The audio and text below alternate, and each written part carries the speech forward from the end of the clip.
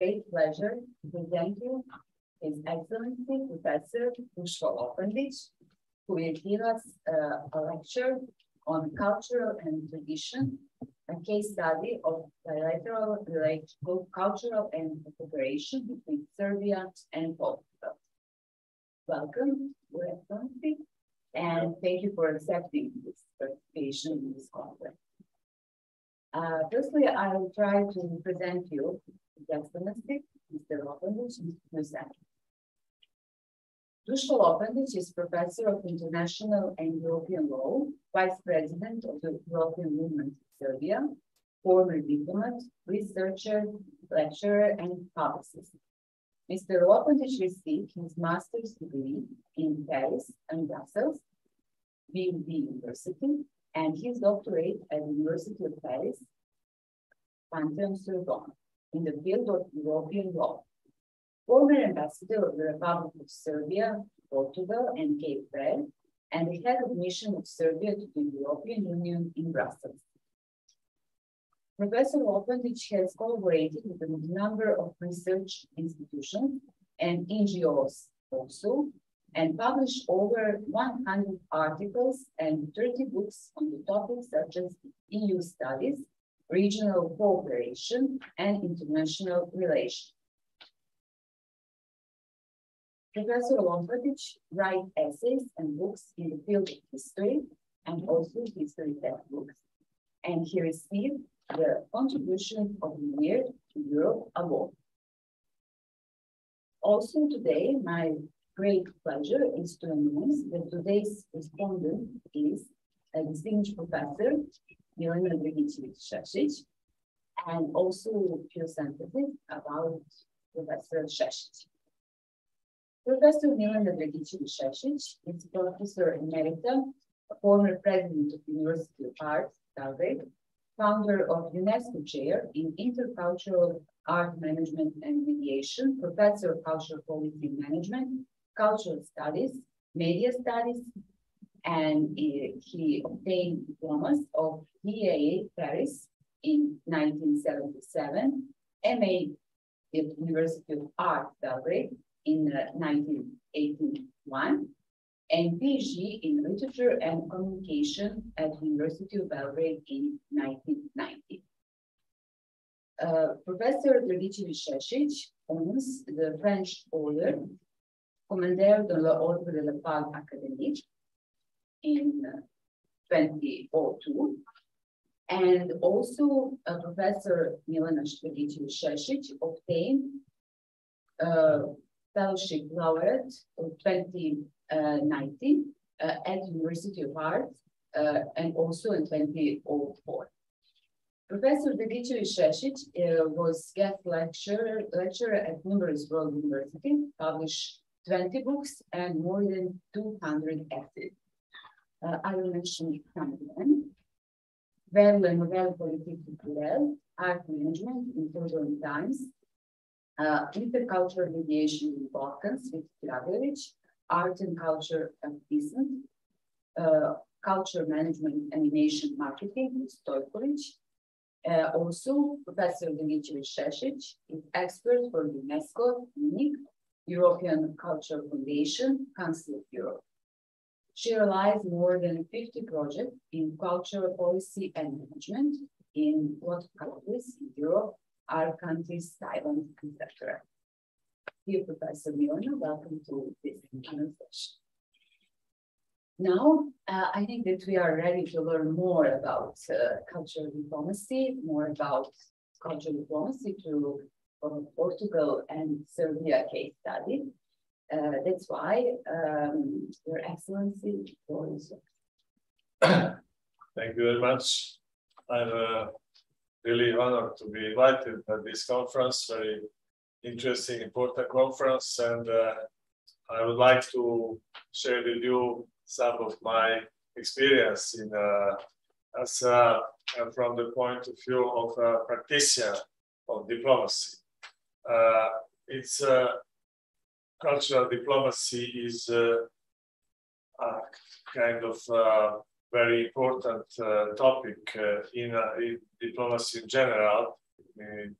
This is sometimes overlooked, but it plays, in fact, a very important role in promotion of national interests, especially in the field of so-called soft power of states. Let's take, for example, only a recent example, which is one of popular culture about this Eurovision music contest, and we can immediately reflect on links between geopolitics on one side and popular culture on the other, as well of regional cooperation, bilateral relations, but also influence of different cultural patterns on, for example, ways how jury is voting on this on different songs or different countries, etc. The most general definition of cultural diplomacy would be the following one. Cultural diplomacy is a type of public diplomacy and soft power that includes the exchange of ideas, information, art, language, and other aspects of culture among nations and their peoples in order to foster mutual understanding. To quote an American diplomat, there are two aspects of cultural diplomacy. The private one, let's call it informal developments in international cultural cooperation that develop spontaneously as culture is like a water. It passes any kind of barriers, either physical, geographic, or social type of barriers. But on the other side, there is an intentional state-oriented activity that is connected with the cultural relations, international relations. And that is connected to the divulgation of national culture and support of international cultural contacts. And I quote again, cultural relations grow naturally and organically without government intervention. The transaction of trade and tourism, student flows, communications, book circulation, migration, media access, intermarriage, millions of daily cross-cultural encounters. If that is correct, cultural diplomacy can only be said to take place when formal diplomats serving national governments try to shape and channel these natural flows to advance national interests. That's a little bit what I'm going to speak in the rest of my expose, how Serbia as a country, how I see the Serbian institutions' role in promoting and coordinating these natural contacts that exist through thousands and millions of personal contacts, etc. If in fact there is a direct context or connection between state image on one side, country image, and its results, for example, in cultural diplomacy. So that's, again, I can say that this role of cultural diplomacy is extremely important. Just let me make a little parenthesis here and to say that we should understand now this war diplomacy as something that not comprise only political relations between international actors. It's very diversified, actually, activity. We have been living, at least we believed until recently, in a kind of globalized world. As it is said, the world is a village. And everybody who is involved in international contacts, relations is in a kind of diplomatic activity. But obviously, what I would like to say, the diplomacy is not only connected with the Ministry of Foreign Affairs and its activities as it was maybe in 18th, 19th centuries the case. We have multiple diplomatic contacts, relations through all kind of social activities, and they are expressed through different kind of institutions, either national institutions, state institutions, or even social actors, associations, etc.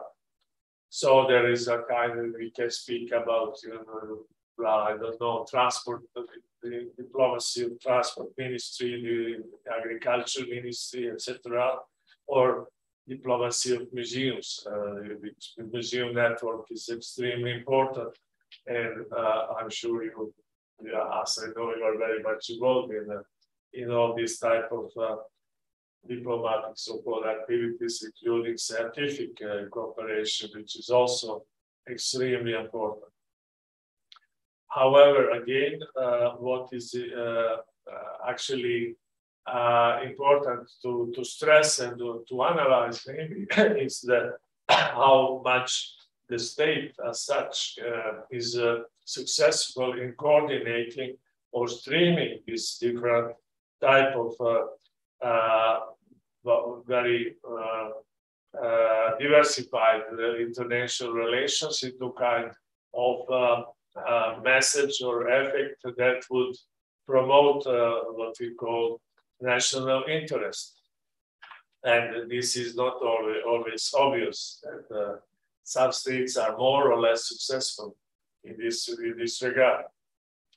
I remember, and this is for the sake of an anecdote, a little bit when I was ambassador in Brussels.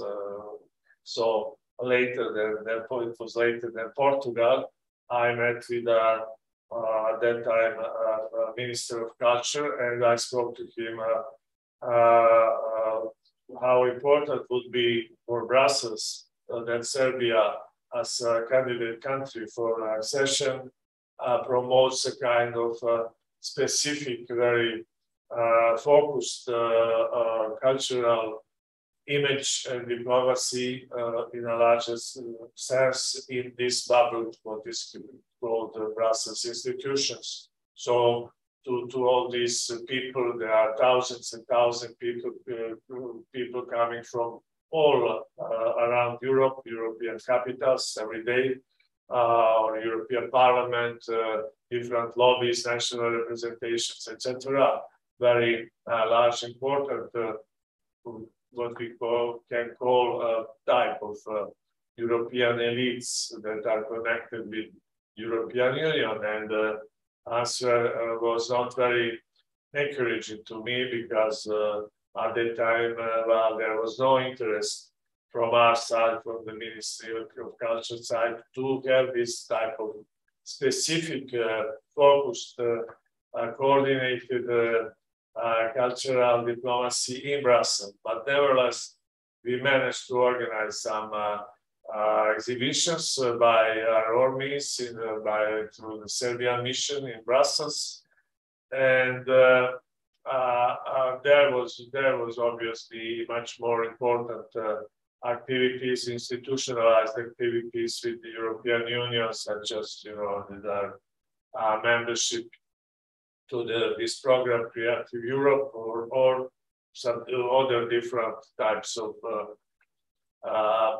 promotion of image of our country through for example, this today Novi Sad, this cultural capital of Europe, or there are some even private initiatives that are connected with the state support, as naive art from Kovačica that is promoted, etc.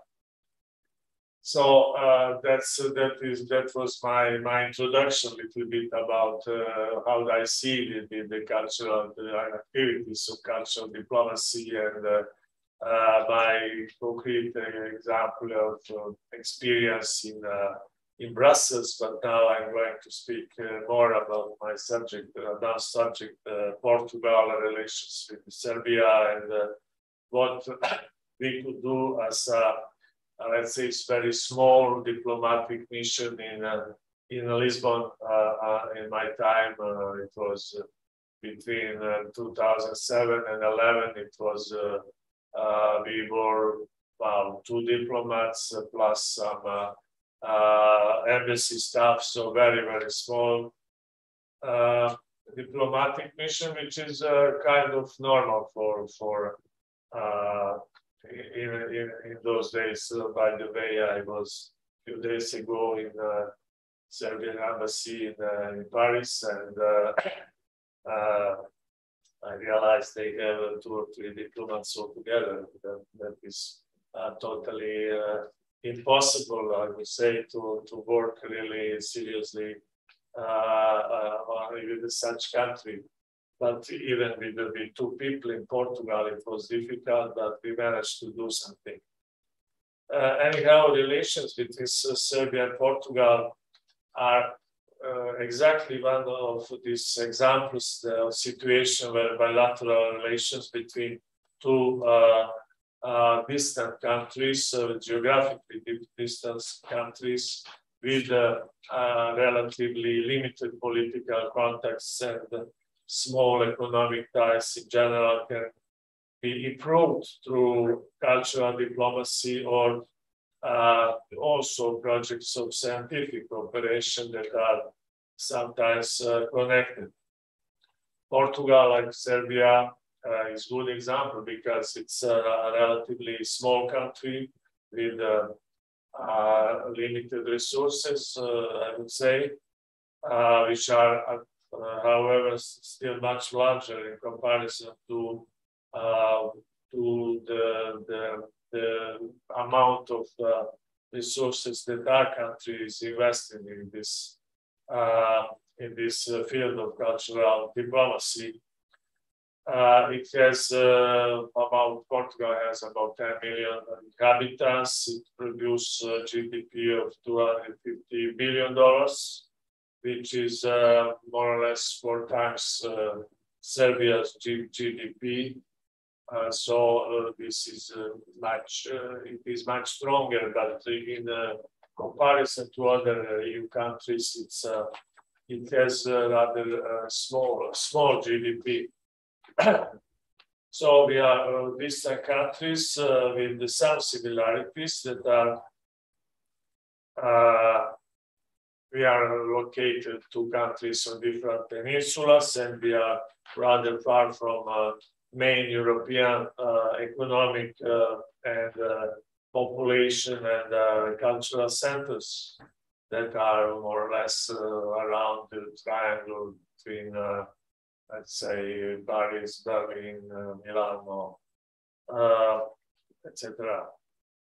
But on the other side, from the other side, we can say that we have a kind of very interesting common points, historic common points. For example, Portugal has a very long history of interrelations with Islam culture. Not from the same period as Serbia, but Arabs lived longer in Lisbon, around 4 centuries, than Ottomans in Belgrade, for example, between 8th and 12th century. Also, both countries have a very significant diaspora. Emigration is I would say, traditional in Portugal, especially when it was less developed than today. But even today, there is a very strong emigration trend in Portugal. However, not so strong and not so, I would say, detrimental for social structures as today in the Balkans in general. In Serbia, we have kind of really huge problem with the emigration of young and educated people that is driving away social strength and forces and the potentials. Anyway, we can also say that from the other side of this small comparison between 2 countries, Portugal is very different from Serbia because it has, for example, it is it has same size, more or less same borders since 12th century. So if we look to the map of Europe in 12th, 13th, 14th century, there is always Portugal. We know that Serbia has changed so many times. So this is something tradition is looked at in very different ways in Portugal and in Serbia. And obviously Portugal was a maritime empire or superpower during 15th, 16th century with the explorers that, as we know, discovered the roads around Africa to India with Vasco da Gama, and even Colombo was started his career, maritime career in Portuguese ships before he moved to Spaniards as better providers, I would say. In Portugal also, well, we like to think or to speak about our small empire. I would say from Middle Age, Portugal had real huge empires during history, with first in Asia, then third, second in South America, and third in Africa. So this is interesting also from the cultural point of view and the heritage, because almost on every continent of the world there is a monument that is Portuguese and it is under protection of UNESCO, both in Asia and in South America, Americas, and in Africa. And there is another point that can be very much compared to different points. This is language, Portuguese language that is spoken as official language by, I think, 8 countries in the world, and there is a special organization of Lusophonia to which we are, as Serbia, we are observers to this organization. While, well, this is we can discuss about it. Language is a common point of connection, or language as a common point of disputes, as this case of Serbian or Croatian, that more of the time is the use not as unofficial discourse as a point of divergence or dispute, and not so much of cooperation. Our 2 countries had more or less very good relations. We don't have, that's the point that is important for somebody who is going to work as a diplomat in the mission. Well, you don't have to worry very much about problems. You know, if you go to any neighboring country, there are always some important issues or worries. In Portugal, it is far, and we don't have any kind of dispute. So there is a good, positive ground for exploring relations.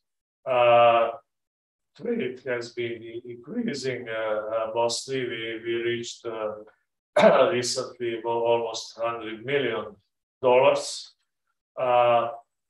And we have also what is important from our point of view is our immigrants diaspora in Portugal, that is not so large, but it's I would say it's educated people, mostly the people who left Serbia in the 90s or later. And there are a lot of people from cultural side. For example, they are artists, musicians.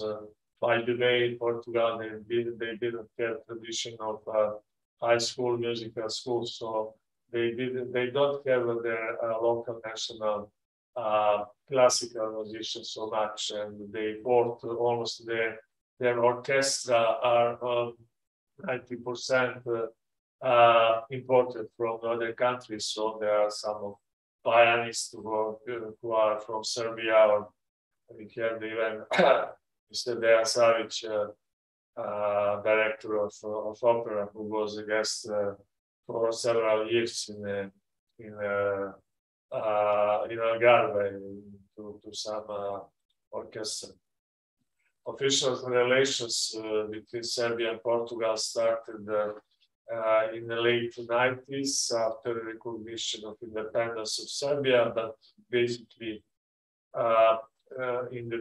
it's only in the beginning of the 20th century that Kingdom of Serbia opened so-called honorary consulates in Lisbon and Porto because of commercial interest, basically. We did open missions until the First World War. In 1917, during war, as we were allies, there was the first diplomatic missions established between two countries, but it did not last so much between two world wars. There were no there were diplomatic relations, but they were made through different missions and wars of Yugoslavia at the time, either through Paris or through Madrid.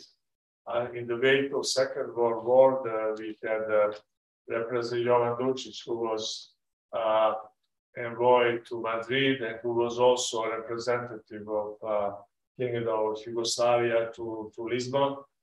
And after the start of the war, he moved from Madrid to Spain, recognized independent state, so-called independent state of Croatia, and our government at that time moved the mission from Madrid to Lisbon.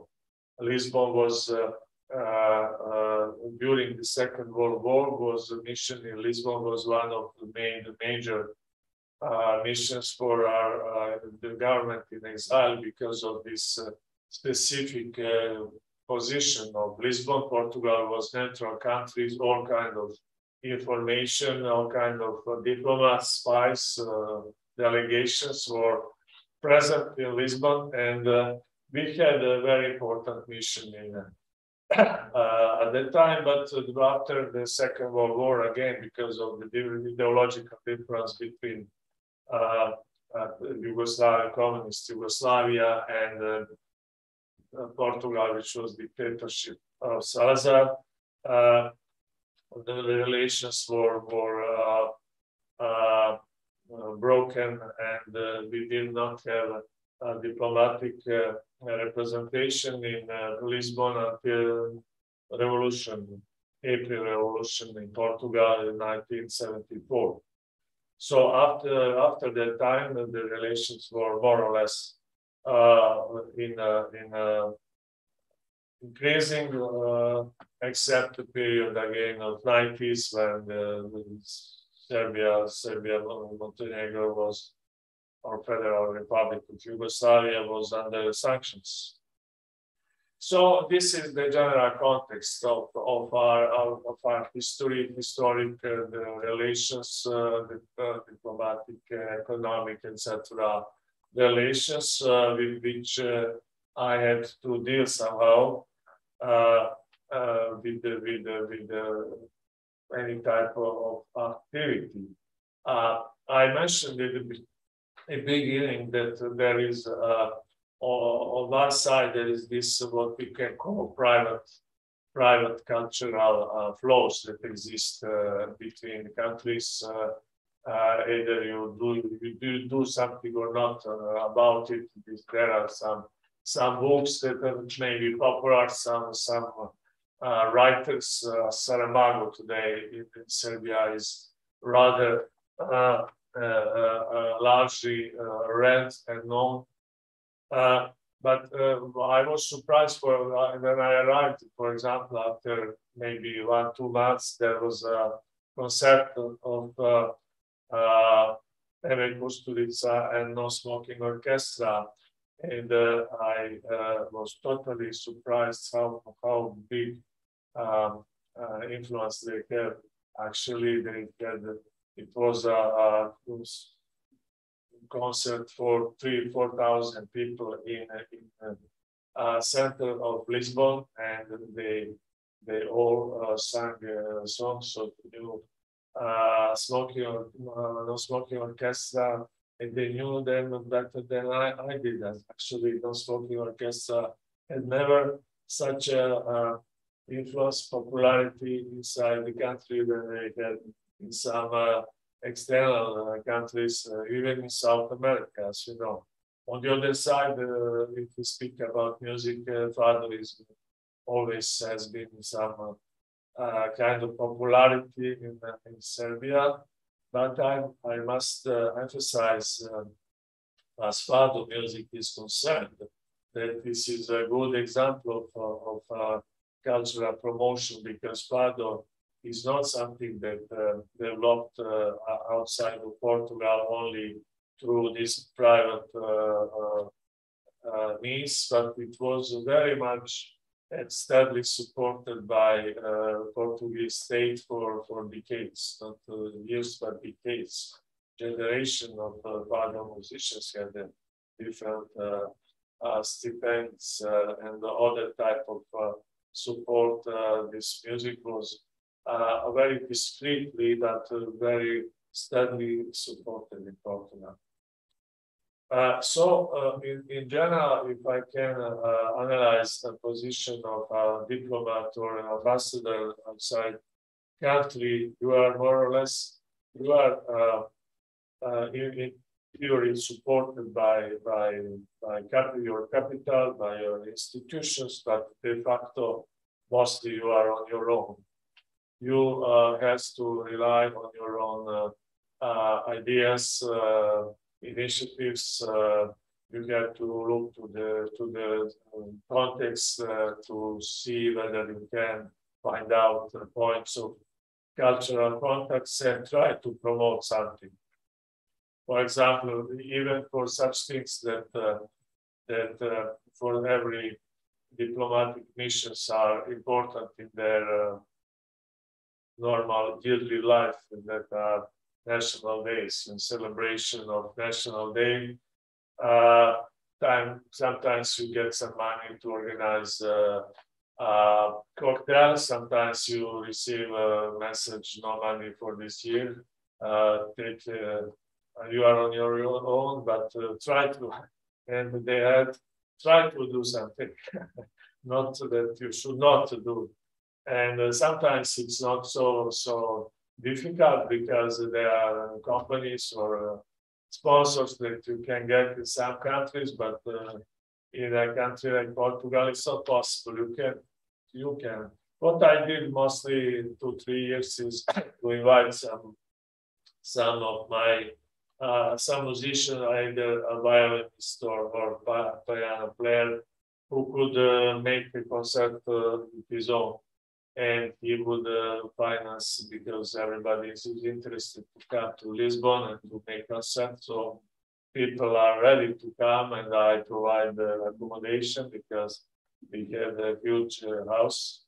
And that's this combination of, as I would a little bit joke, I would say, public-private initiative, actually, that we are providing.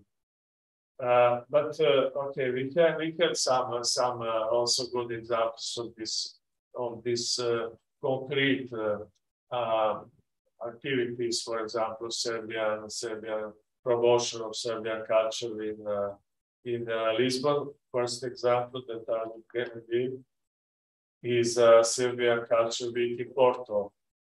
The initiative came about by chance, actually. As it happens, I studied a little bit diplomatic history. I discovered by chance that Serbia opened the first honorary consulate exactly 100 years ago. At the time, in Porto, it was 1907 or 8, I don't remember exactly. So I wrote a letter to mayor of Porto, and I was really surprised that immediately we received a very polite answer. Mayor of Porto even sent one representative to Lisbon who was dealing with culture, and they proposed to us immediately to have, for example, 1 week of Serbian culture, promotion of Serbian culture in Porto. And then hard part comes after that we were obviously offered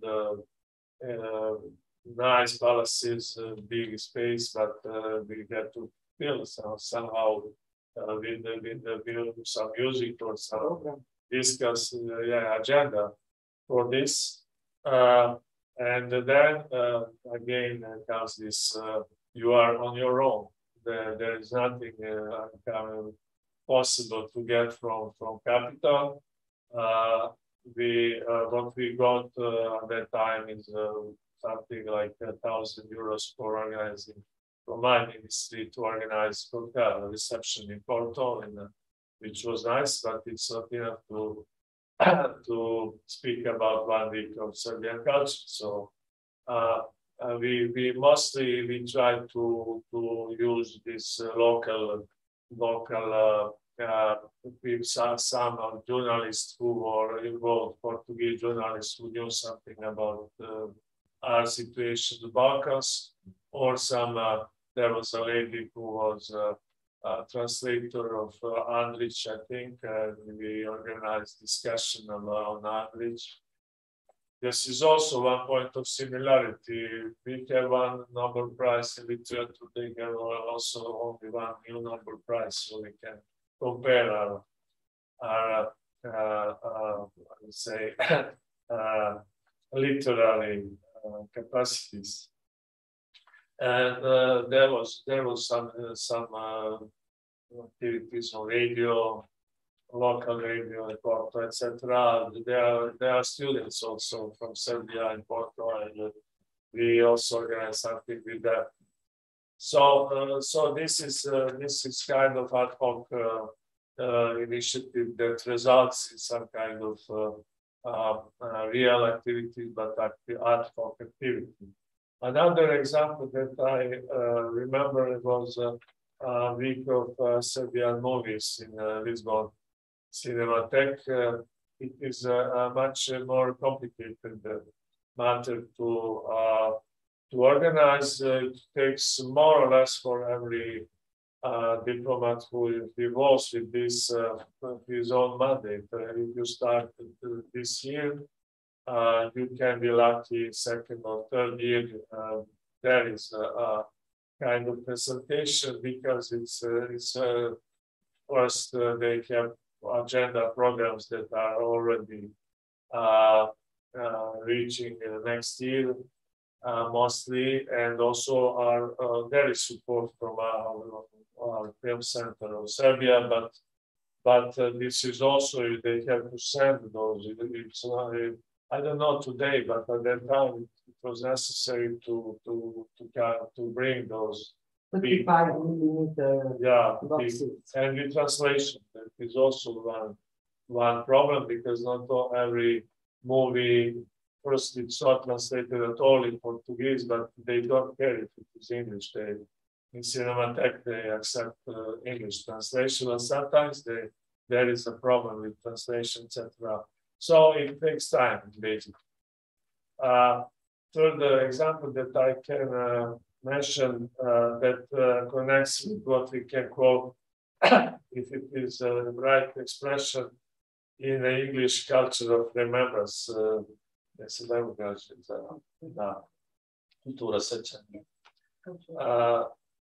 Well, the idea was to connect Lisbon with kind of something with our tradition, history, etc. We, frankly speaking, it's not easy to find really place, or I don't know, this building or room or event that is that makes connection between Lisbon and Belgrade or Serbia and Portugal. And we at the end we thought that we may design the building where our mission during Second World War. I mentioned Lucic, who was there for a very short time, but he was there as envoy to Portugal, and at the same time we know that Crnjanski wrote during his embajadas very short pages, but very interesting, very profound and funny pages about his exile in Portugal during it was May 41, May, June, 3 months. I think he spent about 3 months in Portugal as together with other diplomats that been expelled from Italy. And then after he left from Portugal to England, to London, where he stayed for a long time. But we had this idea to connect those two big, great writers, Serbian origin, who were diplomats with Lisbon. So we made together in cooperation with Lisbon municipality, we made this board that we put on this building that Yugoslav mission was had place in during Second World War, and during one official visit of our head of state, it was unveiled. This board that still exists. So somehow, at least every Serbian tourist can have kind of connection, the identity, to identify himself with something that was connected with our own history, identity. We had also during this time, it was more funny than important, but we had cooperation with archives of municipality of Cascais, and they found in their archives, it's funny how this country was well organized. They found even application, a hotel application of Miloš Crnjanski in 41, so with his original signature. So they keep, they have incredible archives that are connecting the 12th century. Even the local archives. I went once to Braga, it's close to Porto, and the archives started in the 12th century, without interruption.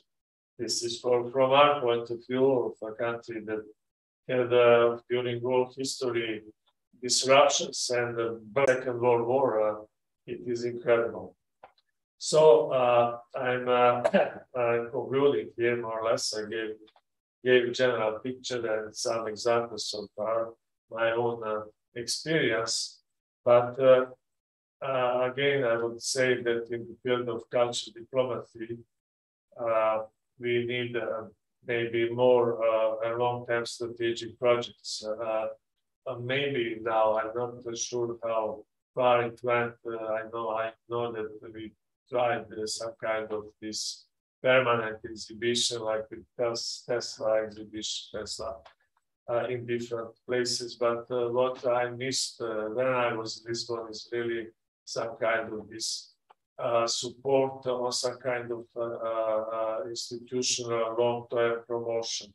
For example, there was also very, in theory, very easy project to promote the learning of Serbian language in the university in Lisbon that needed a very, pocket money for state, like 500 euros per month, but we could not get this in order to support somebody to enroll a person that would that we could organize permanent lecturing on Serbian, but we, on the other side, we were able to give as a gift a few hundred books that we received through our channels to Faculty of Letters of Lisbon. Well, that's as I showed, we have good and less positive examples of these activities of cultural diplomacy, but this is more or less what we are facing as a diplomat when we are sent abroad. We are facing with rather poor support, and we have to manage, if possible, some kind of more institutionalized type of connections. I tried also to work some agreements, memoranda between museums, but it did not work for some reason. There are a lot of, on the other side, this is extremely large field of cooperation. There is, for example, Portugal. They are very ready to enter into cooperation to provide their palaces. I don't know. You don't.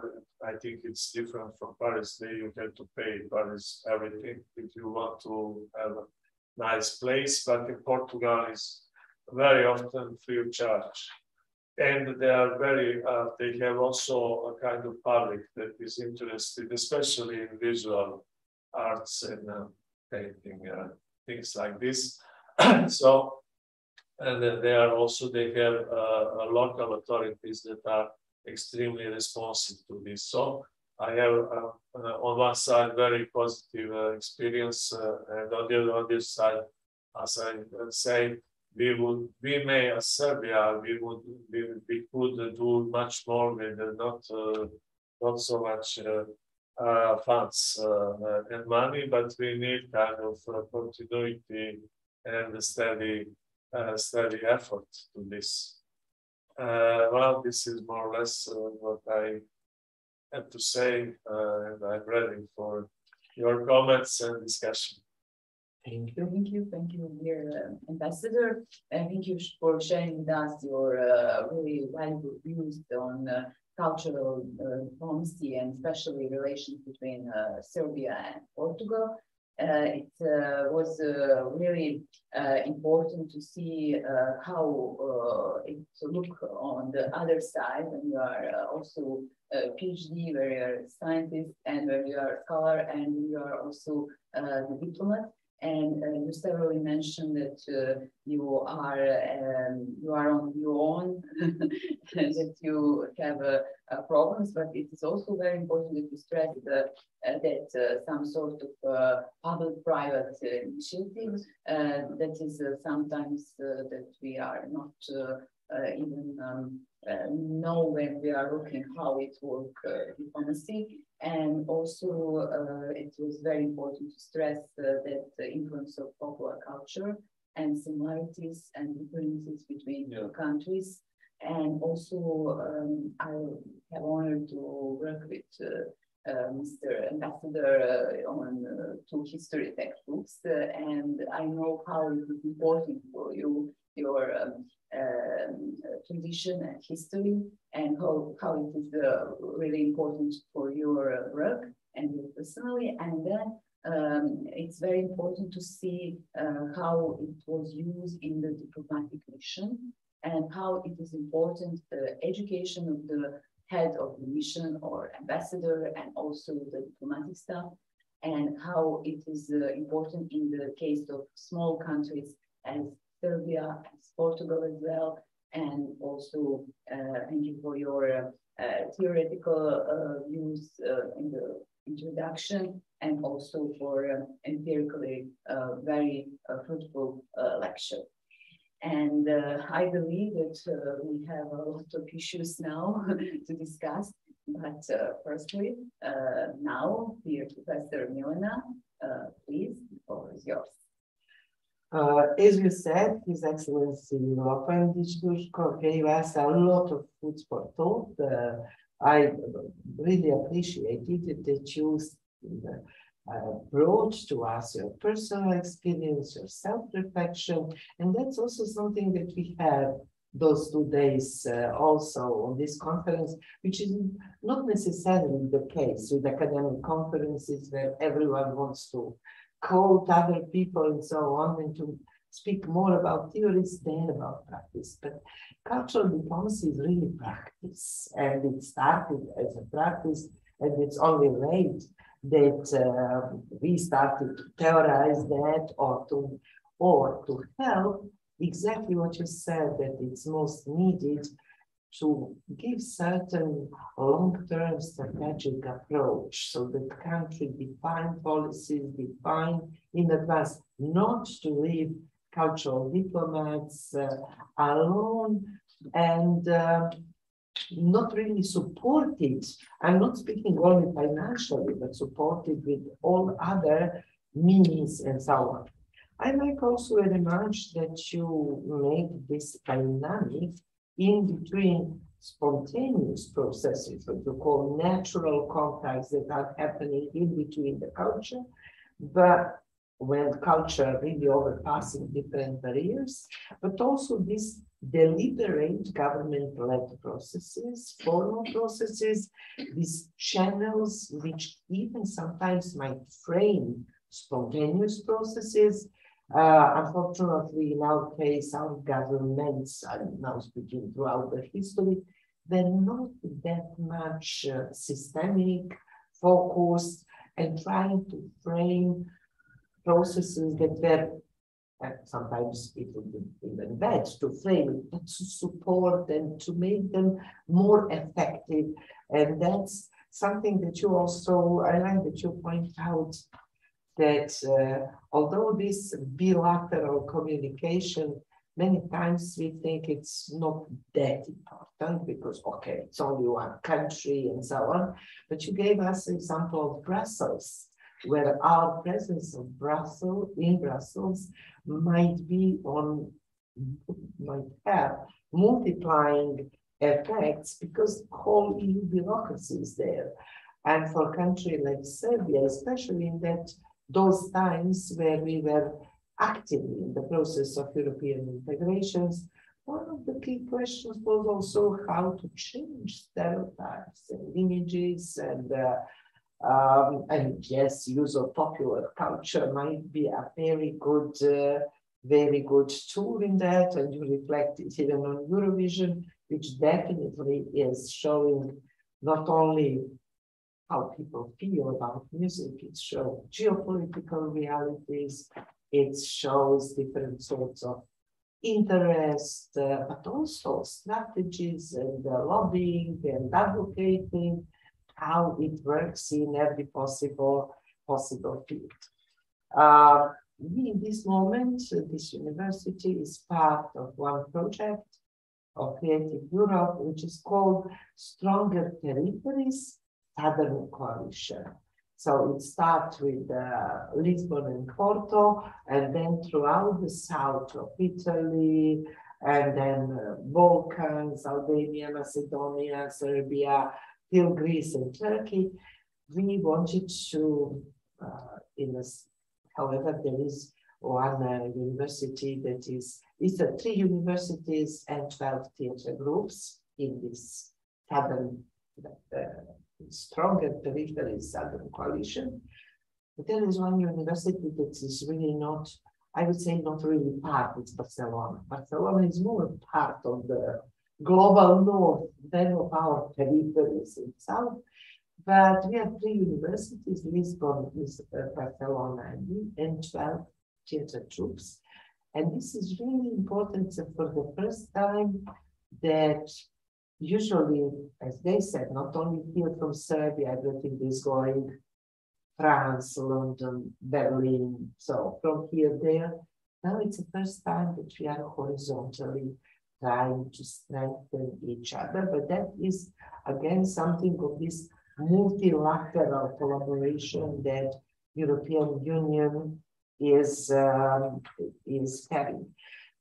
I also like very much your historical strong common points that you underline, because not all of them are so widely known, and sometimes it's good to be to be systematized on one place. But I will end up in having a few questions just so that we can have one question is for me very relevant. Is there any possibility to reflect or to use here Portuguese experience of the processes of their defascisation and European integration that happened after 1774? We know a bit more about Spanish processes. In fact, somehow I see even today in Europe when I'm teaching that European students are not even aware of the differences why Spain, Portugal, and Greece have been so quickly engaged in the European Union and how it was important and so on. On the other side, because you said and you underlined, and even in your practical example, how it used to be difficult for negotiating such projects like Cultural Week or even films in Cinematheque due to the problem of language, of translation. To what extent a diplomacy today should use so-called policy of digitalization and dispose in each embassy with different sorts of digital products from e-books, Serbian e-books, till titled digital films of Serbian producers, but also cultural heritage and everything that is, me personally, I feel absolutely, I think that the crucial strategic mistake of our governments was the abundance of the Slavistic chairs throughout the world. And in many countries, the places of lecturers for Serbo-Croat languages are now filled by lectors for Croatian language, which, I mean, everything is okay, but we lost our place because we haven't been proactive. In Škodras, in Skadar, it's a lector for Midrian language and so on. And still, in some, like in Warsaw University, they still have Serbistica as a very important and even more popular than that was a surprise for me, taking into account soft diplomacy of cultural tourism that most Polish people are going to Croatia for the holidays. It would be logical that they want to study Croatia, not Serbia, but somehow due to literature, due to due to big names of Serbian literature, those who are at philology faculty so are still tempted. But it seems to us that besides those books distributed from National Library throughout Slavistic, we are not really doing much. And you made a point how Portugal is active through FADO, but Portugal is also very active with their lectures throughout the world, even here in Belgrade and so on. So, and the third question, somehow we have a lot of artists, you mentioned some of them, that they came usually during the 90s, intellectuals and so. People like Dan Tiago Stankovic, who is alumni of this UNESCO chair, and he made an interesting thesis, by the way, about the importance of translation programs and he was the one that his master thesis lobbied and helped Ministry of Culture. I'm not saying that that was the only reason, but it was one of the reasons that they developed a program of translation of Serbian literature to other languages.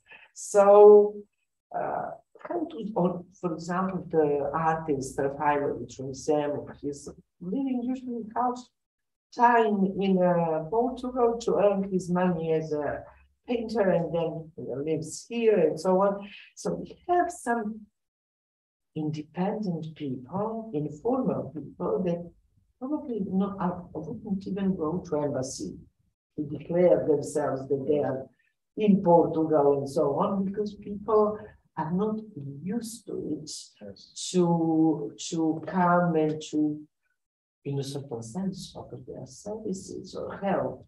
They would think no one is there to accept them, or who am I to, and so on.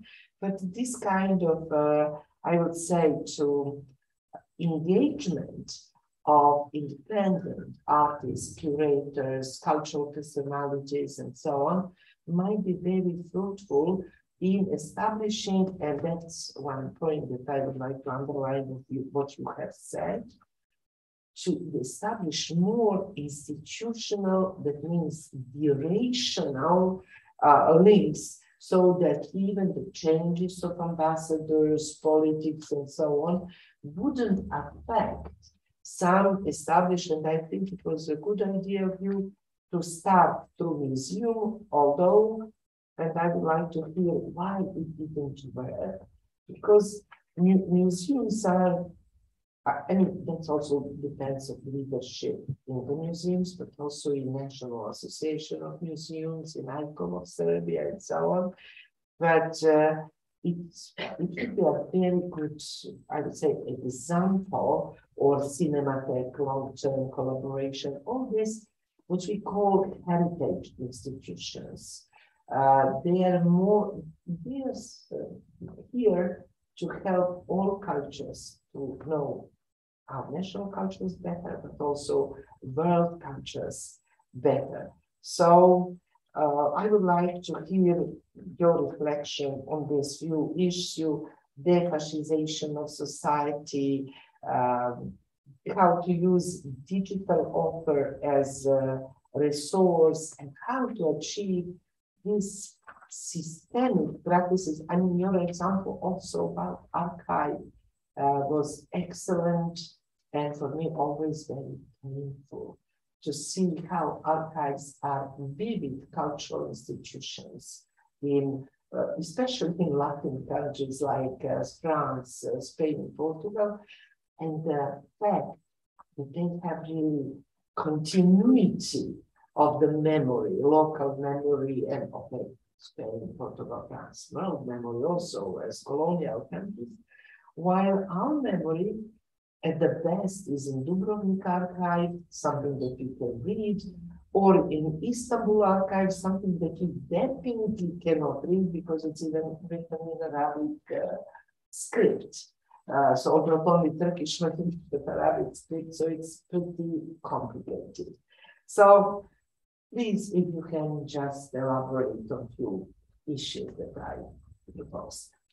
Yes, thank you. Thank you for this excellent analysis. And I may agree with all you said in passing concerning these issues. First, I would say that we are already as we all feel, and we as diplomats, when we work, we feel that we have potential, and we are rather frustrated because our country is much stronger in cultural side than in economy, or I don't know what else. But we are we can provide. We have something to give to on different fields. And then we are frustrated because of this concrete realization that you try, it's bits and pieces that you can do because there is no continuity, there's no systematic relations. So the best thing, and I agree with you, is if you end up you are for I would be very banal, but when you go to the mission, first year you adapt and you are very ambitious. Second year you work a lot and you do what you can. Third year you think again already what you will do next year, and you are for most time I'm happy with the support, with frustration, with concrete dealings, etc. And obviously, if you end up with a few, I would say, network that you could provide, it's not only culture. For example, I think we spent more than 10 years to negotiate a financial agreement with Portugal. It's sometimes difficult to explain why it takes so long time, but or some other type of agreement. But once it is done, then things can go by themselves. It's not important anymore who is ambassador, and with this ad hoc initiatives, it's always ups and downs. I didn't mention before answering, by the way, that during my time, the presence of church was almost non-existent, but now they have some kind of represent diocese there, and obviously this is also part of cultural, in a larger sense, activities, and well, this is, sometimes it doesn't match with the composition of our diaspora, because those are guys who there is one painter, Mijatović, also very well established in Lisbon. He's son of our famous writer, a very, very good painter and very established. So he has exhibitions in Portugal. He lives from his painting, which is achievement already. And he sometimes makes exhibitions here, but it is always private. He never had any kind of support. But anyhow, to comment a little bit about, yes, I agree concerning this experience. What for us it has been always interesting is Portuguese experience of reintegrating European, at the time, community and European Union. It is, for example, interesting that in Portugal there were never, there are no at all anti-EU, anti-European feelings or parties at all, even extreme right or extreme left. Maybe sometimes in the past communists or hardline communists, and they were against membership. But today they even support government, etc. They changed a lot. Why? Because Portugal had an excellent experience of social transformation that they had in one generation. It was amazing, and also economic and the infrastructure. You can see today in every small city what they did since the time they joined, because they were, it's like in a history always, every nation past, they were very up and very down. So in the 20th century, they became poor, marginalized, peripheral countries that did not have, that was isolated even institutionally because they were dictatorship. And when they opened in '74, I have people I knew all the diplomats that were first to come to Lisbon. Portuguese were seeking our help all the time. At the time, we were, for them, superpower in international relations because we were non-aligned, we were involved in everything, we were in kind of networks, they were out of everything. So, and then in the beginning of 2000, it was the other way around, opposite. It's not, I forgot to mention, I wrote it here, it's not by chance that they have a Secretary General of United Nations, that there is Portuguese. They have very, very strong, this very discreet, but very successful soft power in international relations. They have excellent networks everywhere, and they are very skillful diplomats. Until this war, they were good buddies with everybody, even with Russians. When Russians wanted something, they did it through Lisbon with Americans. We organize, obviously, try to organize different seminars concerning experience of Portugal, but this is very valuable for today.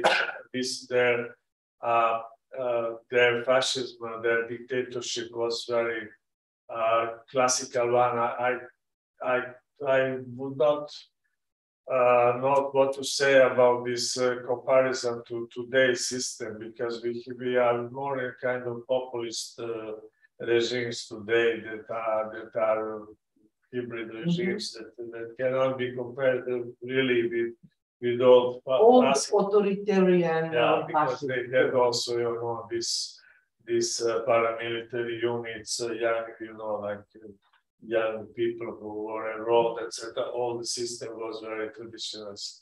But for us, I think Portugal, more generally, is interesting as a country that passed this socio transformation very fast. They've been very traditionalist country, for example, very religious. And in one generation, maybe it's unfortunate, but churches are empty. The cardinal complained to me that they cannot enroll anymore enough new priests. New priests, yes. So it was almost shocking, because you could see I was very short time for social progress. 4 years is nothing, but you could see by your own eyes how society is changing. And this may be very good example for studies for sharing of experience, including of sharing they have a very good score in this use of funds from EU, etc. And also this type of what we need today, to overcome this Euroscepticism that is, like a plague in Serbia, and that we can show one very positive example, that is Portugal, even today, from this point of view, of a small country, poor country, that marginalized country that could kind of integrate these networks. About digital, yes, I agree. I don't know if we did anything. What I know about our ministry, but it changed with ministers. Now they stress a lot of this Twitter diplomacy, so-called on the internet. Every mission embassy has to tweet all the time, but on a more deeper level of technology, frankly speaking, we didn't do from Ministry of Foreign Affairs. I can say that we didn't do it. Maybe Ministry of Culture or Ministry of Culture is doing, but yeah. I'm afraid that these realizations are sleeping currently in computers of those who produce it, and in the computers or in the shells of the Ministry of Culture, that it's not in use throughout, not only in the I'm not aware of any kind of use. Maybe you saw somewhere something. No, but I know that existing, for example, French ministry, when pandemic of COVID-19 started, they made one platform, Culture with You, and they actually produced a lot of things from the museums, from the digital exhibition, for example, and also for the kids, for some sort of... Our ministry did the same, yes. But the problem is when French is in French, it's however global. Yes, that was actually every embassy, every French embassy put that platform, and they changed the plan of working of the, for example, French Institute and other institutions, and they put it in the whole countries. And we didn't do that. No, we did just our, which meant to be open for diaspora. Yes. Because diaspora like to watch theater performances. So no translation, subtitling, and so on. So it was not possible to really be used in a diplomatic sense. And that's pity, because it was also a big effort, and many institutions did also. Each institution is not known, and how to, it's different. For example, the same project, this museum challenge, Getty Institute in LA, of course it's global. It's local. Eventually our diaspora, individuals from our diaspora. Question. Just to one small thing that I know from our ministry, this is really can be even bizarre, but there is a small unit that is now digitalizing knowledge about paintings that exist under diplomatic system, because every embassy has a lot of works of arts, and we did actually we have it on some paper somewhere in the archives, but nobody really realized how good is for potential to organize exhibition or something of these paintings that are a number of, probably this is or the best painters of origin. About lectures and language, I agree totally. I think I mentioned that because it's, for me, it was always striking how Portuguese use language as a point of contact and kind of even organizing they are very diversified and divided in politics from, I don't know, Angola or Cabo Verde or Brazil, but the language is something that they could manage to gather everybody and to promote. Even they have this program of standardization of Portuguese, because in Brazil, Portuguese is not the same as in Portugal, but they have commission for standardization. For us, it would be a dream, but even maybe to overturn this negative trend that we have for decades now with this misuse of languages would be good. And my father was a lecturer in 70s in France, in Clermont-Ferrand. So I remember at that time that we had about 15 lecturers. Yes, in France only. Yugoslavia, obviously, but mostly were celebration at that time. I don't know, do you know how many now we have in France? No, but it's very few. We don't have exactly. We don't have. Maybe we have at Malco, Serbian lecture. Bordeaux, it's probably Bordeaux now, because a lot of students actually starting in France to learn some other faculties, which are not faculties for this field of linguistic, and it's not linguistic, it is not even humanities, it is not different because of social situation in France also. And that's why we have that change, and also one challenge plus. Definitely, Amsterdam University, which is a big state university, they closed the whole statistics, not profitable. So now with Russian are popular. Because Russian was always number one, and then rest Polish and below. Poles are, I think, a good example of they are super powerful. Their embassy, after Norway, they have the most money as embassy to capture a promotion. And they have Adam Mickiewicz Institute, which is only for cultural diplomacy. Yes. They compete with like Cervantes. But it's strongly done from Warsaw. Maybe this is an idea that can come out from this conference, to have like a Cervantes or Camões kind of, like for example, the film center from my point of view, was a positive experience despite all kind of problems, because there is a place, you know, where we go there, and they are paid, they are organized in order to promote movies.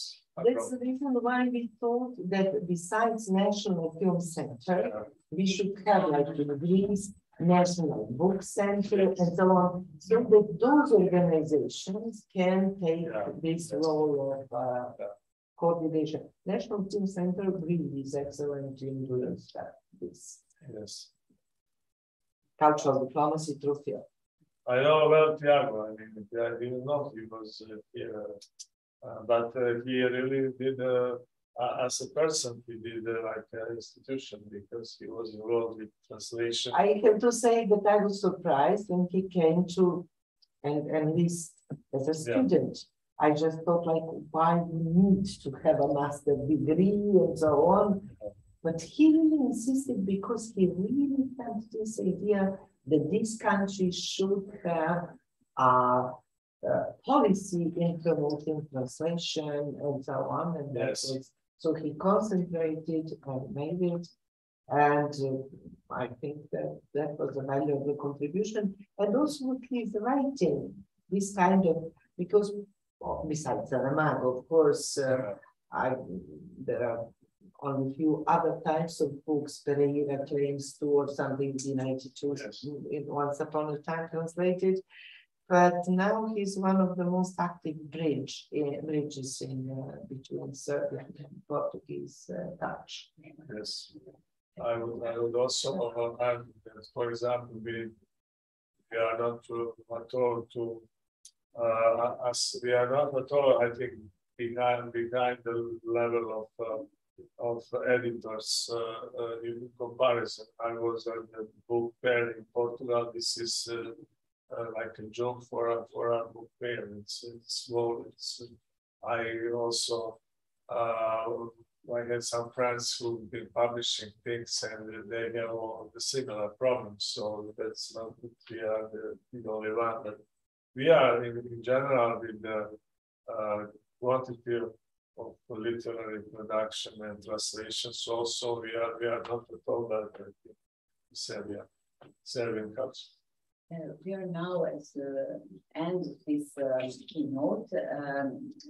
I really think that this was very fruitful for all participants, and it was very important to mention Portuguese expertise, and also I think that those days we are talking about digital diplomacy also, and also our first keynote speaker, Ambassador Briggs, mentioned something that he mentioned very important. It is that every country must have something very specific to put on the light, to put in the diplomacy, and also to prepare some common narrative.